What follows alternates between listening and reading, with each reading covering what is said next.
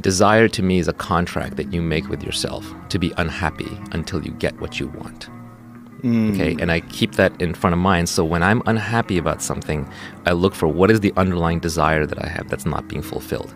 It's okay to have desires. You're a biological creature. You're put on this earth. You have to do something. You have to have desires. You have a mission. But don't have too many. Don't pick them up unconsciously. Don't pick them up randomly. Don't have thousands of them. My coffee is too cold. Doesn't taste quite right.